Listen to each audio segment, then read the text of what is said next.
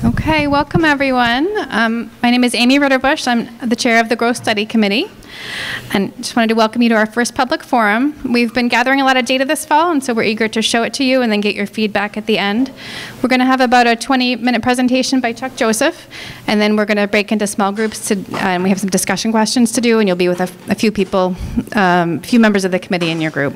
So I'll just introduce the members of the committee here. So we have Finn Perry, who is the vice chair, over here.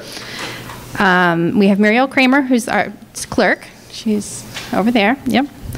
Okay. And Chuck Joseph, one of our Chamber of Commerce reps. Fran DeYoung, over here. Tim Brennan, Michelle Murdoch, David Wheeler, and Wilson St. Pierre. All right. Thanks, everyone, for coming. I'm going to turn it over to Chuck now. Thank you, Amy. Thanks, everybody, for being here this evening. We're going to try to move through the data part pretty quickly here so that we can get you guys into discussions. And our purpose here tonight really is to kind of inform you of some of the things we've learned as we've been gathering the data. We all think, because some of us have a history at the town, that we have a good picture of it, and you find out that you kind of do and you kind of don't. And as you learn and have this data as a background for your discussions, I hope it's going to be helpful for you. I want to thank HCAM for broadcasting this tonight so that folks who couldn't make it will be able to, they won't participate with us this evening, but they'll be able to catch the data as well. Usually when I'm in this building with HCAM, I'm doing some kind of athletic contest, so it's really nice to be down here where it's a little quieter. They do have me tethered in with a wire, so I tend to wander, so I'm pretty sure I'll yank the screen down at one point, but we'll work with that when we get there. All right, so Amy, if you're ready, we can start to go through. We're going to try to give you the big picture here tonight.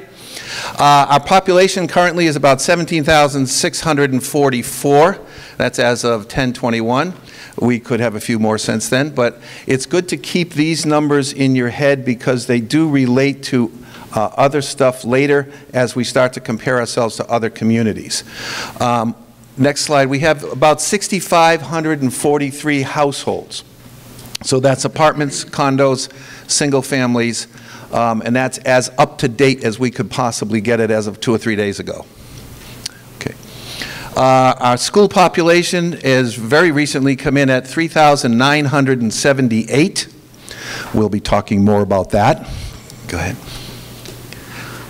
We have 3,537 students from the town outside of the new construction at Legacy. Legacy has contributed 441 students. So what we did is we wanted to say, well, how does that 441 compare to 717 units on a ratio? That's about 0.62 students per household, which is almost exactly emblematic of the rest of the town, which has a 0.6 students per household. So the actual rate of students per household is mirrored in Legacy as it is in the rest of the town. That's not what you're hearing. So that's a really important piece of data for us to have. Go ahead. Our budget is $93 million. We'll be talking a little bit about that later. And the educational portion of that budget is $48 million.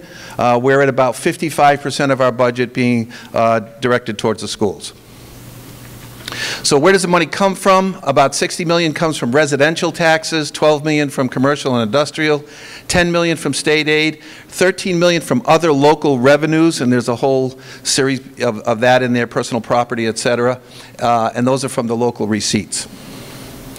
So when you look at it on a pie graph, you get to see that we are a residential town.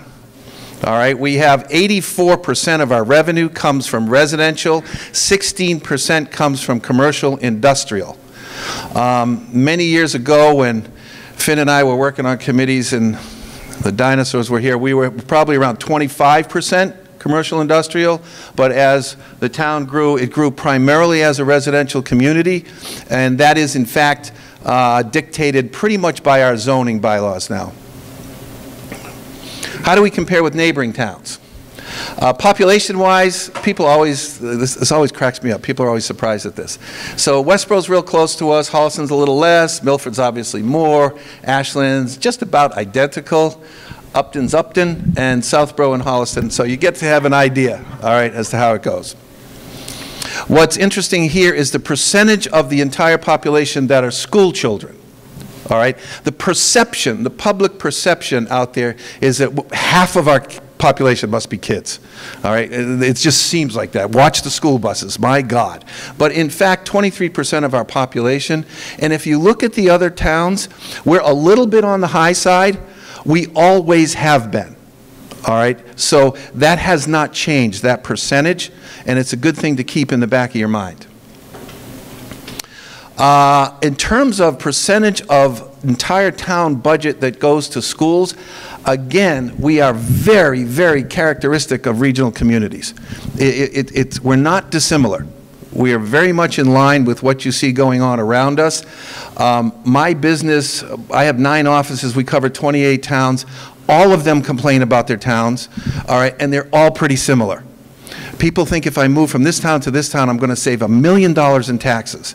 And it's pretty similar when you get there. Go ahead. The percentage of the population that's over 55, again, the western, Metro West suburbs are very synchronized in the division of their populations. There's not one that's, there's no real big outliers there. Go ahead, Amy. And the percentage that's over 65. Interestingly enough, we're on the slower side of this. We're on the lower side of this. So I think if you ask the demographer, we probably skew a little bit towards a younger population, but the breakdown of our age brackets is not dissimilar from other towns around us. How do we compare to peer towns? Now, before we do this, I want to tell you, peer towns, we were snobs in doing this, and we said, let's just look at other towns with good school systems, and let's see if, and this is a completely subjective criteria. You can put your own schools in here, all right? But we just picked some and said, let's just see how that looks. And when you look at the age of school children, it was scary similar. It was between 21 and 23% across the board. So when you're looking at these towns, Acton, Concord, Medfield, Sharon, Sudbury, Wayland, Westboro, Westwood, and Westford, you know, they're mirror images. They're very, very similar. And then when you look at the breakout of commercial versus residential, we actually have more commercial than most of those peer towns, which surprised me. I thought we were really on the low end, and it turns out we're not. So when you look at per pupil expenditures, you can see where the first bar graph over there, you know, it is what it is. Concord's up there, Wayland's up there. What they're spending on, you'd have to really get into the intricacies of their school budgets to see what that goes on. But again, as you look at all of the data, because we're pulling this data from everywhere, and as you look at all this data, here we are. We are a Metro West town. That's what we are. Go ahead. Debt compared to the annual budget. I don't know what Acton's doing, man, but they're not building anything, all right? But the rest of us, we're kind of 11, 7, 11, 12, 3 in Sudbury, 9, 9, 6, 7, 9. So we're on the high end of the debt, but if you run through your head the buildings that have been built here since 1995, if you look at that time period, that 25-year time period, we have built a ton of municipal buildings, school buildings, et cetera. So this does not surprise us that that number is where it is. A bit of history. Here's our population growth from 1990 in 5-year chunks. So everybody thinks in the last 10 years we have exploded. You should have been here in the 90s, man. In the 90s, we were growing at 17%, 25% population growth in 5-year periods. So yes, our numbers are bigger on a percentage basis because our absolute numbers are higher. However, if you look at it on a percentage basis, we have actually slowed down. And that is typical as towns get built out. As towns get built out, the building slows down, the population starts to slow down. Population change on a percentage basis with actual numbers of the number of citizens who were added to the population here in Hopkinton. You can see how that moves. And some of this you have to relate back to recessions, non-recessions, et cetera, because that does influence everything from birth rates to construction rates. I happen to love this chart most people could care less, but I kind of like it. Because I was here and working in the real estate industry back in the 80s and all the way through here. And the thing I want you to just look at is the ratio of green to orange. Orange is condominiums, green are single-family homes. So when you look at it, you can see that from 89 to probably 06, we were really primarily building single-family homes with a few condo projects. In 12-13, you see the orange bar grow tremendously. That's legacy. So that's the influence of legacy right there. The blue are two large apartment complexes, the one at Legacy and the one down at Modera. And of course, they're done in a very short period of time, so they tend to spike in terms of the number of units that go up. Okay? So what have we done to manage this growth? I will tell you that based on my experience, this town is extraordinarily well managed. It has its issues like every other town. You just can't get away from that when you're governing a municipality. However, I want to point out a few things that have occurred during my tenure here that I think probably influenced the reasons that you moved here. We preserved open space and rural character. That was a big deal, and back in 1988, we passed a zoning bylaw called the Open Space Planning Development, I forget what it's called, but fundamentally what it did is say, it told builders, it was a public-private partnership, and it told builders, you can build houses closer together if you give all the surrounding land to open space. And you can't just give the crappy land. You can't give just all wetland and all that other stuff. And what happens now is we are a town that geographically is 27 square miles. We are a very, very large community. We are not very densely populated because the largest landowner in town is the state of Massachusetts. And the second largest landowner is the town of Hopkinton. Because of that open space bylaw that was passed as a public-private co-venture, we now have over 1 square mile of open space that has resulted from that type of development. So when you drive around and you see wonderful homes and then you see a lot of open space, it didn't happen by accident. There was planning that was involved in that. I remember in, I forget what year it was, 1990s, when we bought the Terry Farm. And this is the Terry Farm. We're sitting on the Terry Farm, kind of. And then the Hopkins was here. And it was a controversial thing. What are we buying this 100 acres for? What are we doing? Blah, blah, blah, blah, blah. Well, then we looked ahead and said, my goodness, this is really happening. We need a couple of schools. We need a bunch of athletic fields. And all of a sudden, we turned into geniuses because we bought this land. And I think what happens is when the town makes these decisions at town meetings, the really good decisions tend to get buried as if they always happened and they were just here. And people don't realize that the citizens at those times made very conscious planning and management decisions that ended up in the community that we love today. It just didn't happen. So with that, I don't know if I want to get into a whole bunch of these things. We did do a whole lot of building. I think you all know where they are. We built some schools. We built Hopkins. We built Marathon. We built this high school. We built the DPW, we built the library, we built the police station, built the fire station, built the senior center. We built some stuff. And the last time this town went through a building spurt like this was 1895 to 1905. And it was the last time they experienced a population boom with the shoe factories. And they built what is today the library. They built what is today our town hall. They built what was the high school and is now the building in front of Carrigan Park. They went through a building boom the same way. And they incurred debt to do it the same way. So, it's not like we're the first people to do this. All right, but I think that the point to be made is this data starts to give you a framework from which to make future decisions going forward. Okay, so what does the future look like? So Legacy is a real anomaly. We had, I want to say, 5,700 housing units when Legacy started, maybe 56. And we permitted, through the master plan, 950 units to be built there. We permitted 20% increase in housing. And it's been being built out over 6 years. There's about 2 more years of construction there. All right, so it's really important for us to think in those terms. That's like the python that swallowed the pig. It kind of came through and it skewed our numbers in a way that will never be skewed again. You're never going to see another project like that. But it is an anomaly that we have to deal with in terms of what are the unforeseen ramifications of that. So if you, did I miss a slide in here? Okay, let me just go back to that one for 1 second. There's also the trails, which is up at the top of the hill by the gas tanks. That's 175 units that have been permitted that are 55 and older. So that tends to act like commercial development in the sense that there will be a significant tax base that will come from that, but it will not impact the 55% of our budget that is schools. So that tends to work in our favor.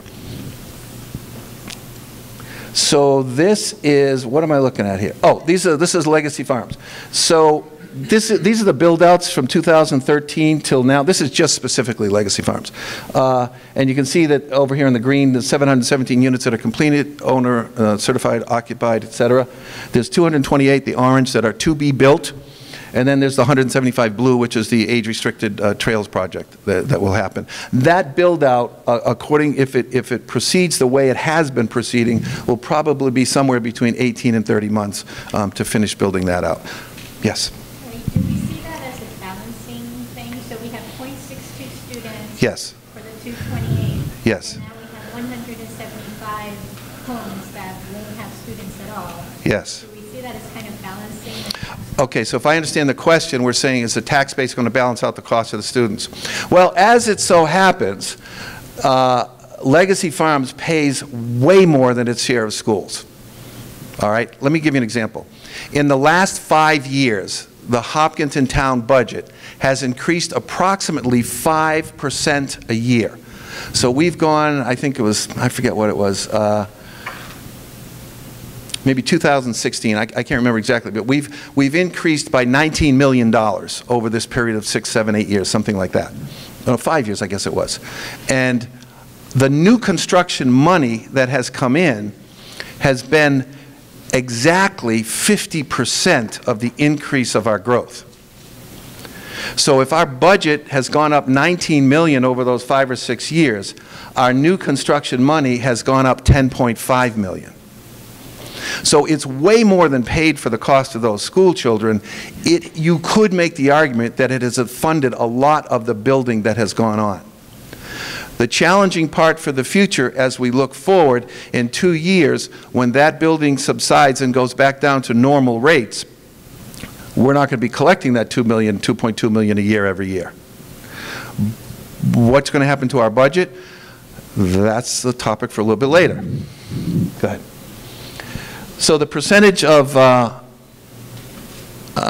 students, Hopkins Public School students, of the total population, you can see this historically, it has been unbelievably consistent all the way up. So the ratio of school children to our general population hasn't changed. Our population has changed. Okay. The Legacy Farms enrollment, oh yeah. So this is a little bit of a deceptive slide. So I want to kind of see if I can demystify some things here.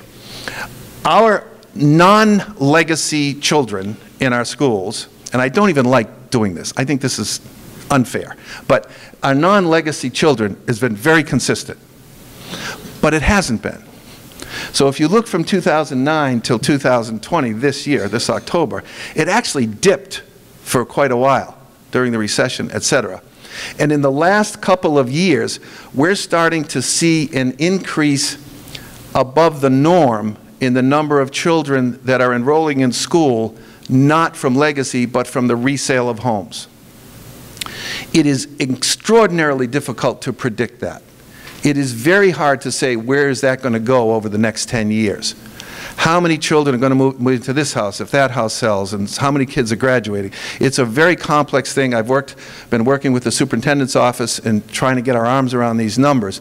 We do know it's going to grow. We know we're probably going to be looking at another 200 students or so once legacy is completed.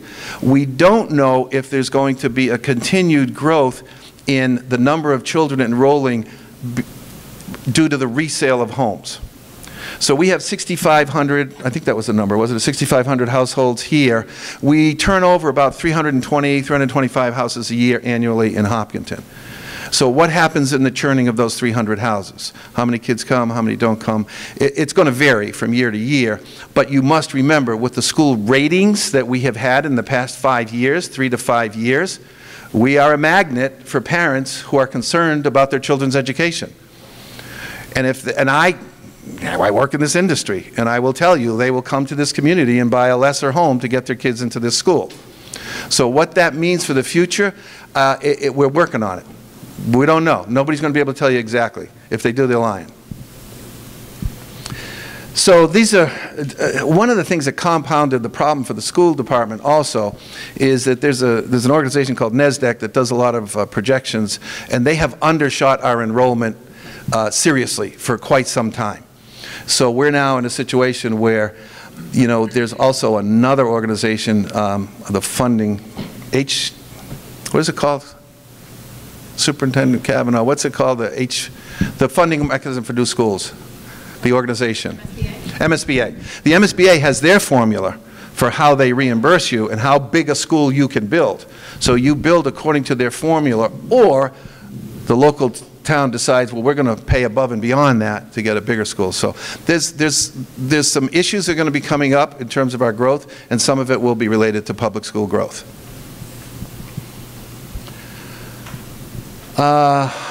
This is the facilities capacity.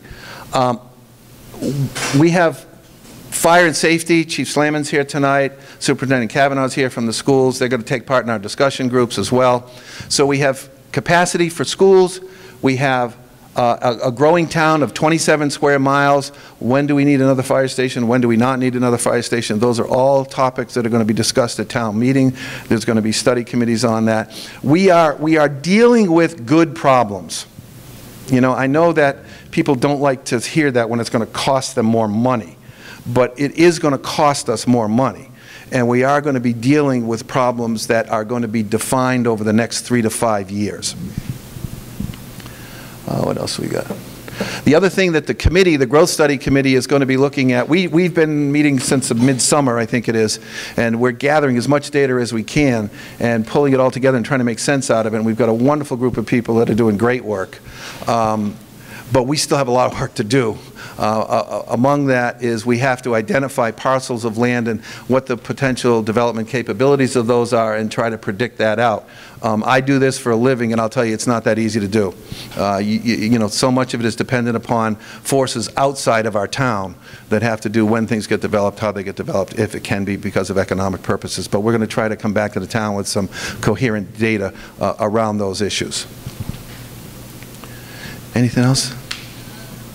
Oh, commercial industrial. So we have 16%, is that right? Yeah, 16% of our tax base is commercial industrial.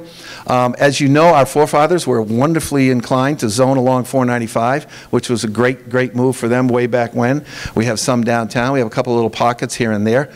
We're probably not going to be rezoning land into commercial industrial. I don't think that's the tenor of the town. I don't think that's where the town wants to go. We do have to be aware, from an economic development standpoint, that we need to preserve that 16%. We don't want to see some of that disappear, and there are a myriad of reasons why that could happen. The various lives of corporate entities, whether or not the office market holds up. You know, the office market is very weak right now. If it's not, if the uses that we have zoned for on South Street are not in line with what the market demands, are we willing to change some of that zoning to keep that 16% there?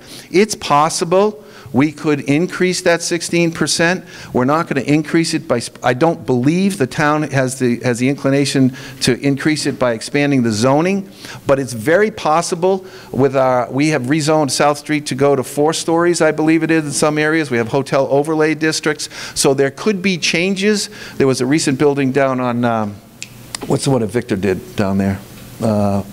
They took an old building that had been mothballed for years, and they renovated the whole thing and leased it all out and increased our tax base by doing that. So that's one way you can increase the commercial industrial tax base without changing your zoning, is to upgrade the quality of the buildings and the intensity of the use there.